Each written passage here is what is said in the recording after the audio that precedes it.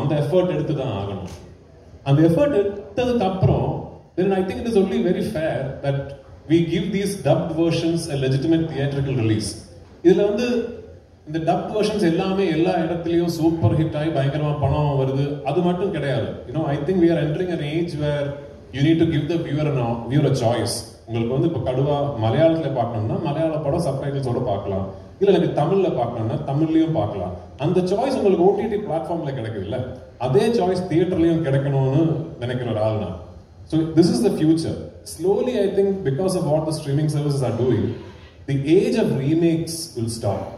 இந்த ரீமேக் பண்ற விஷயம் வந்து இனிமே நடக்காது. ஒரு next 5 to 10 yearsல this will stop.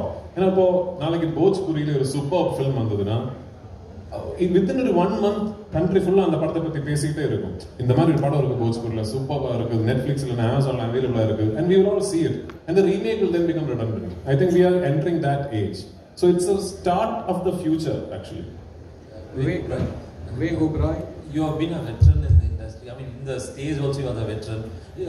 Prithvi was making a point. In Malayalam they say like we lack action-packed movies. But I believe in Bollywood there was a big shift. You went for metro kind of movies wherein you lost audience to South Indian cinema, basically Kannada and Telugu. So do you think the content makes a lot of matter, especially Bollywood shifting towards this metro kind of movies? Because we lost these angry young man movies in Bollywood. No more such kind of movies happening. So how do you view that?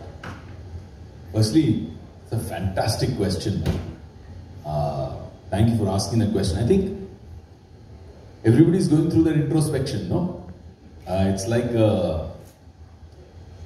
when your girlfriend or your wife leaves you for another man, only then you realize what you didn't do correctly.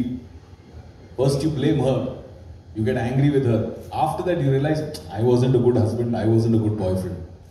That's what's happening right now in Bollywood. I think we're realizing that the audience is moved out because you're not giving them what they want. You're assuming what they want.